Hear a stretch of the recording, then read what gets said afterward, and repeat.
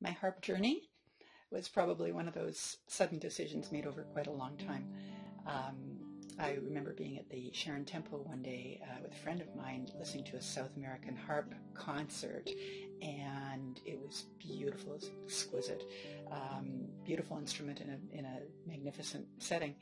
And he offered his harp for sale at the end of the concert, and I kicked myself later for not buying it because I sure wanted to.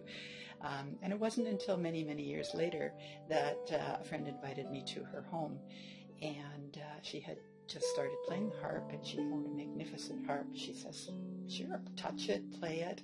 And I wanted one so badly. She said, "You better go talk to Andrew and see what he has."